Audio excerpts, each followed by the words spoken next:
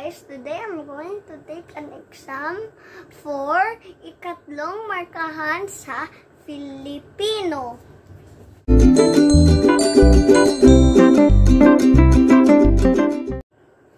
Basahin at unawain ang kwento.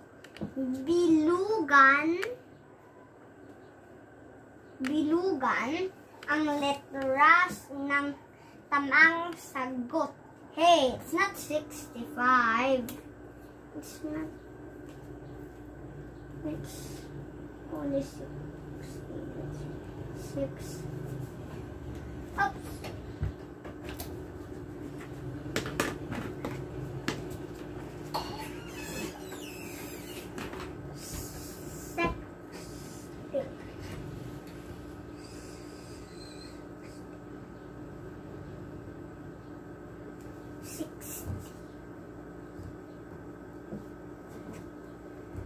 Ang lagam.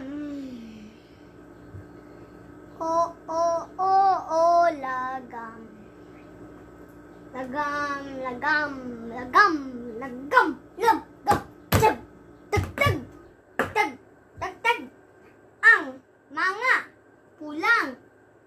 Ang mga pulang lagam ay masipag na insekto dahil hindi sila tumitilig hanggat hindi sila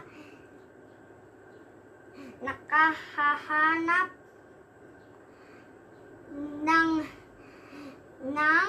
kanilang pagkain, samantalang ang mga itim na lagam naman ay mga tamad at hahanap lang ng pagkain pag kanila ng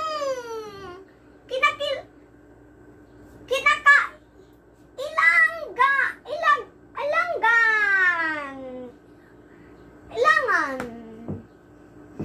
Isang araw, panay ang taglalaro ng mga itim na lagam.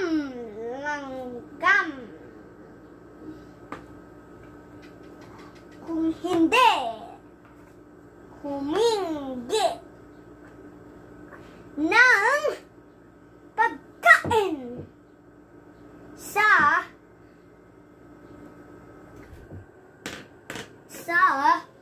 mga pulang lagam. Dahil sa sakit. Lang sa kanila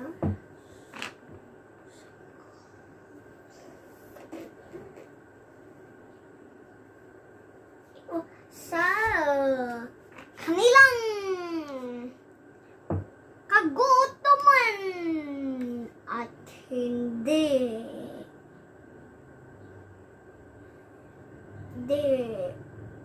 humingi ng pagkain sa mga pulang lagam dahil sa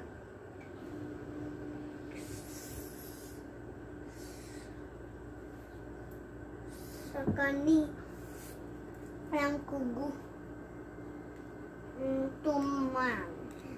at hindi naman nagdalawang isip ang mga pulang lagam at binigyan nila ito ng 2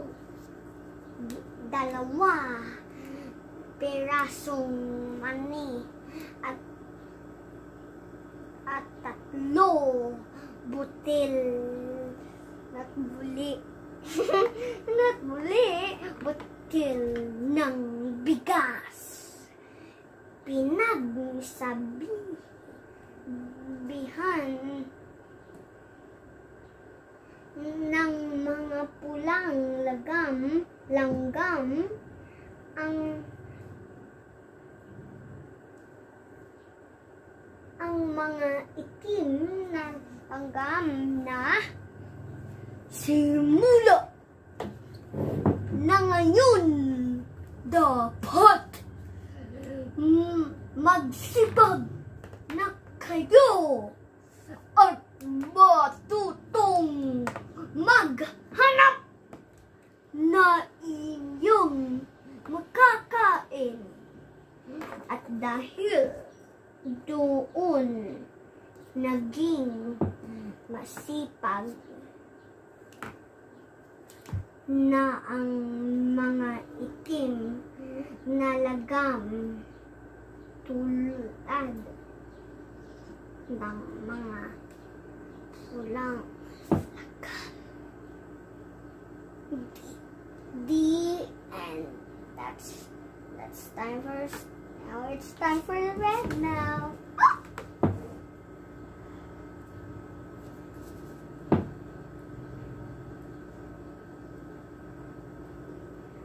Sinuna nabasang kwento ang mga tamad na langgam at walang ginawa kung hindi maglaro. Itim na langgam.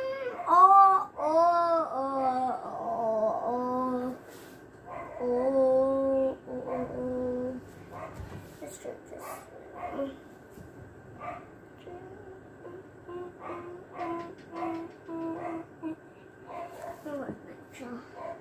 Wait, guys.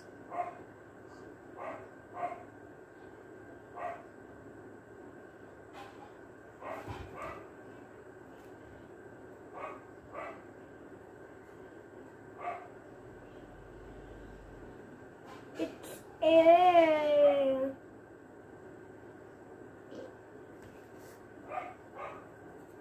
Anak mo.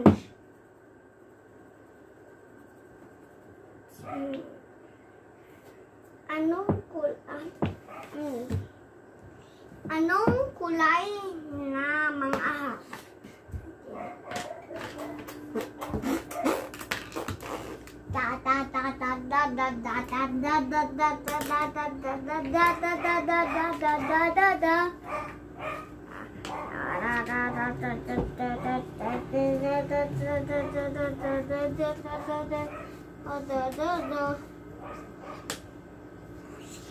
Not buti.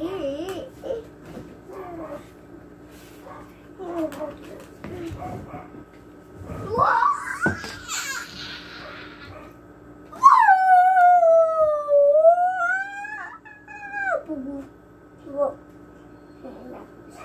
It's full of. No, there's one of gum. Shut up. Right? Anong kulay ng mga langgam ang masisipag maghanap ng kanilang pagkain?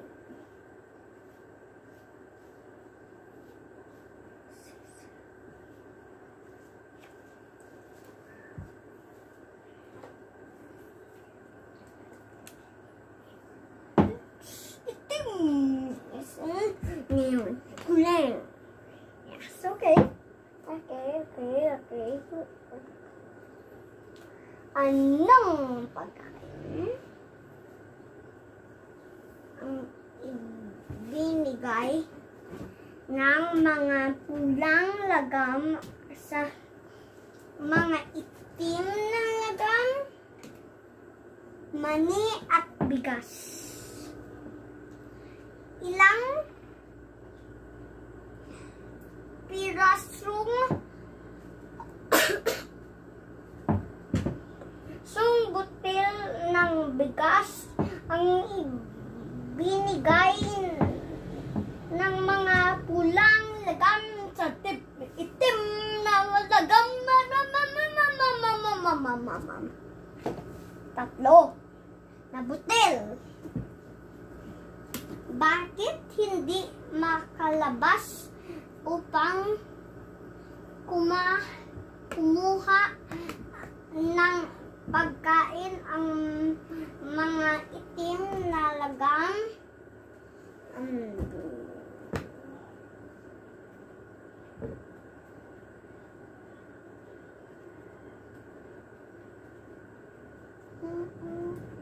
Dahil sa patuloy na pag-ulan.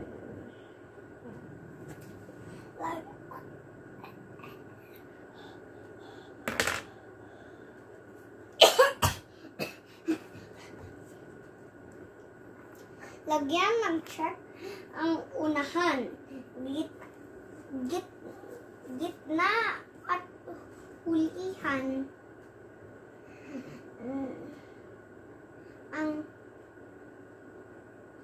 Ang kahon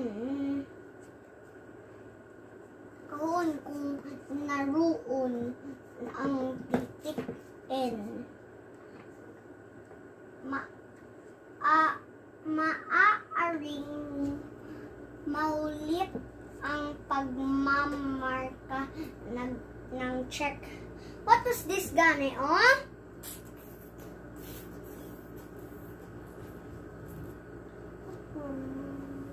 Nunal. Dunal? Nunal. Nunal? Okay. Check. Check. Nunal. Don't know what is a nunal. Yes, it is a nunal. Ibon. Check. What is this? Tinapay. Check. What was this? Don't know. What is this?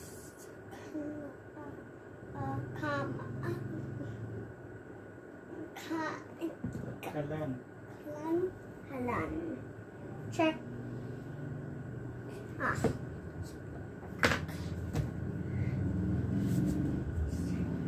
X. So, chinelas. Check.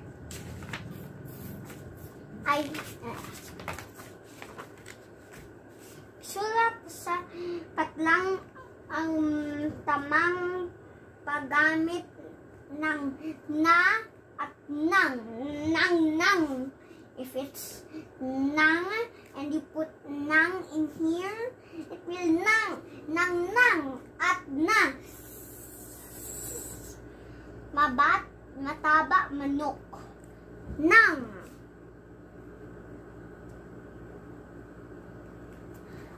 Dahon verde. Nang. Bola malaki. Nang. Kahon maliit. Nang. Pula rosas. Ooh. What's a rosas? Yeah. I don't know. Nang. Pula ng rosas. Payat na. Mabigat bag. Mabigat na bag. Itlog na maalat. Malamig tubig. Oh no. The razor break. The razor break. Okay? What? Why?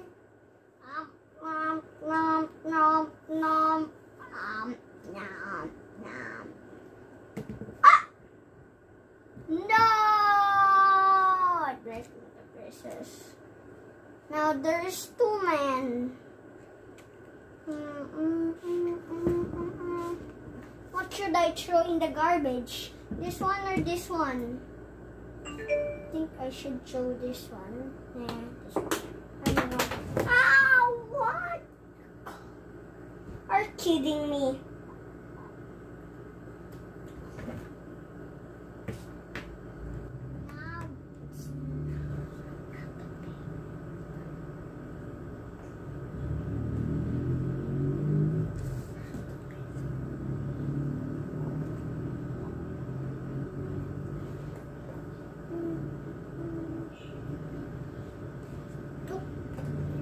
Tukuyin kung ano ang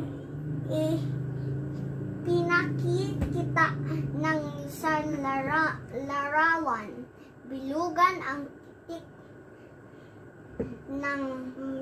ng tamang salita. No! I want to scotch tape this. Basa. Hey. No.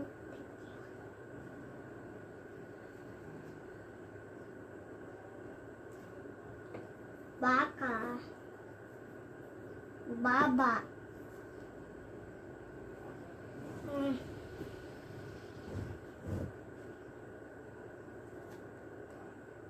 Is it B? A?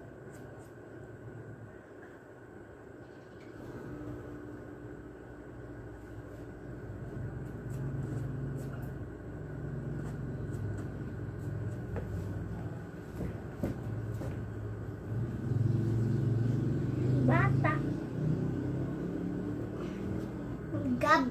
Gabi. Gibi. Can you know what is gibi? Gibi. Just joking. Gabi. Nope. Not Gabi. Yeah, it sounds like Gabi, my name. My nickname. But I don't like that. Eraser. Oh. Wow.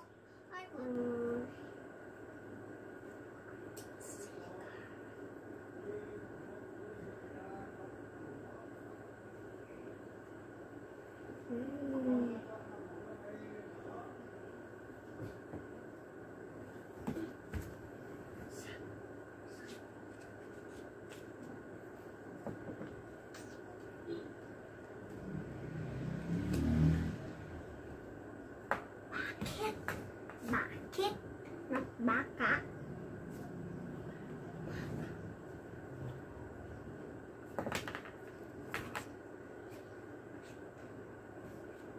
Our answer was this. So, let's do this one. So I did it.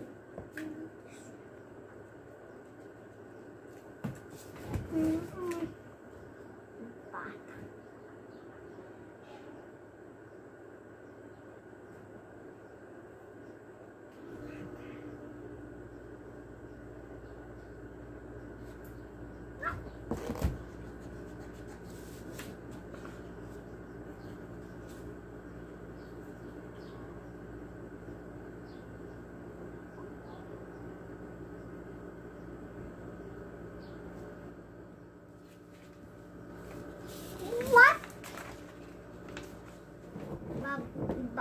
Baybayin ang pangalan ng mga bagay na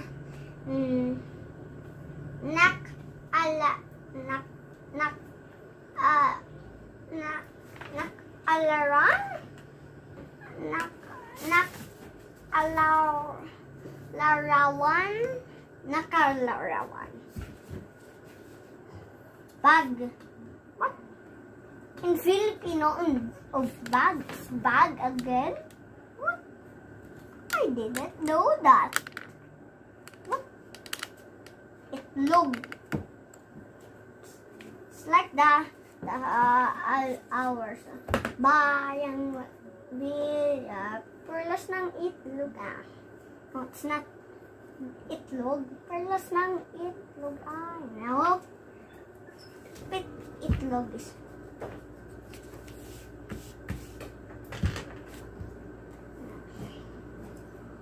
Bayang na po.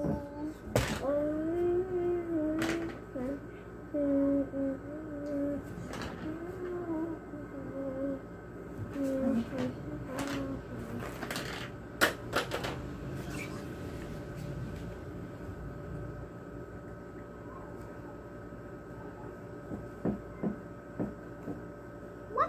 Wait, but not yay!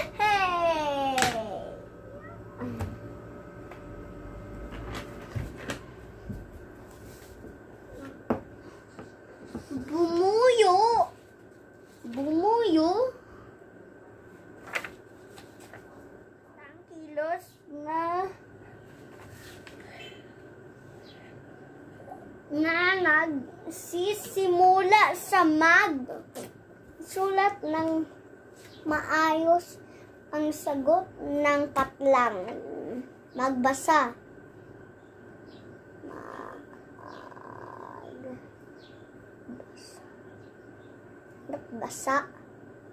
Magbasa.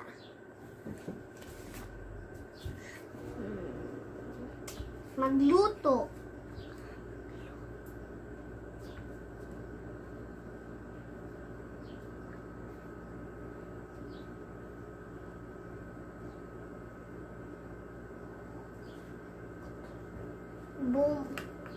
Bumuyo. Inhiuhin. Salita sa patlang. Sabihin.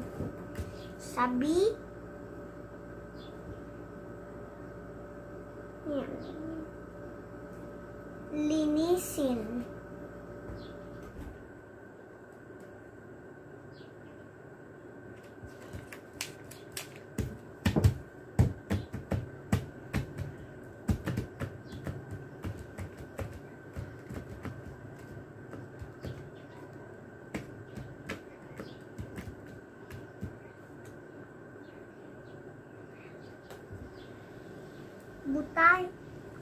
Buhatin.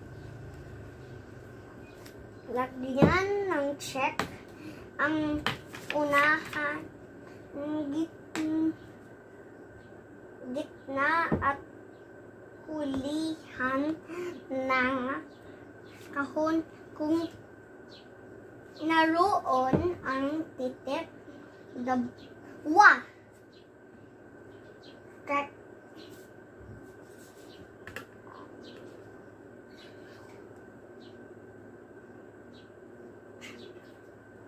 Lagyan ng check ang patlang kung ito ay silitang kilos at kung hindi naman ay lagyan naman ng ikis. Nagwalis, check. Larawan, X, ikis. Araw-araw, ikis. Naglakad, check. Wow. Oh, I'm so sorry.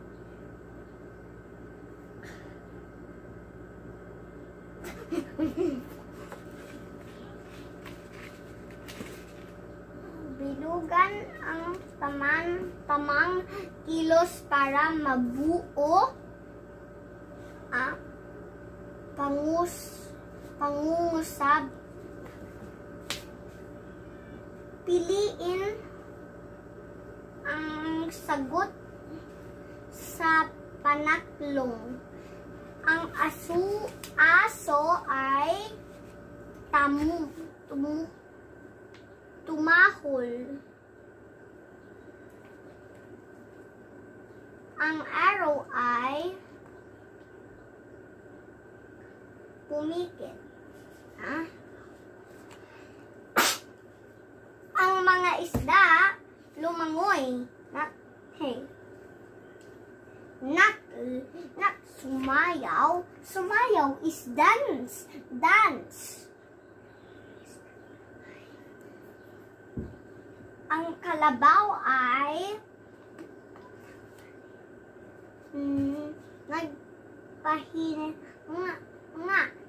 nagtanim. I can't think of a thing. How can lagyan ng check ko. Ang unahan, gitna, ang hulihan ng kahon kung naroon ang titik. I think it's here.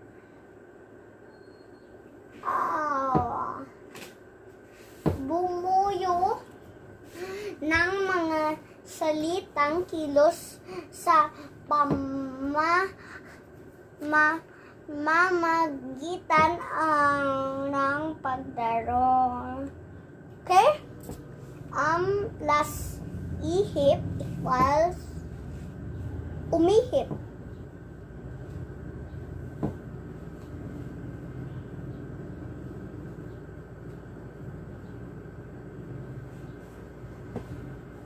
Umasa. Bumasa. It's not asaum. That's a worst part I know. Asaum. I don't like the word.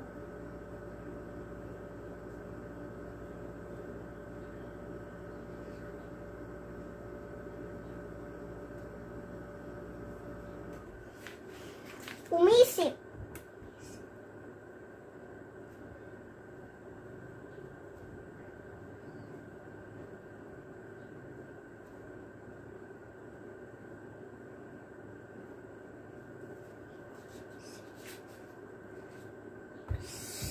Salong guhitan ang salitang nagsasabi kung paano ginawa ang kilos. Masayang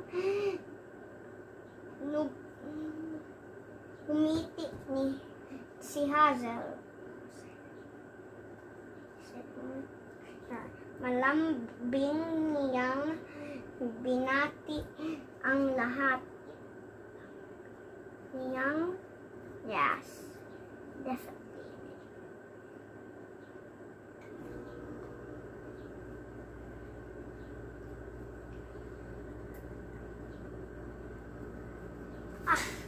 I don't think it's underlined.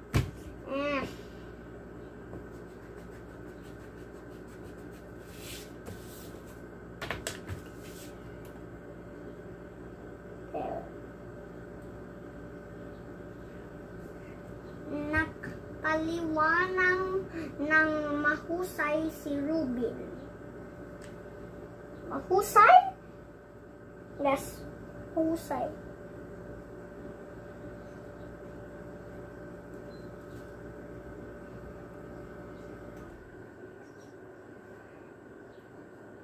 Isinulat niya ang kanayang pangalan ng malinaw.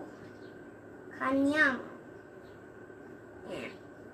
umiyak ng malakas ang sangul. Malakas?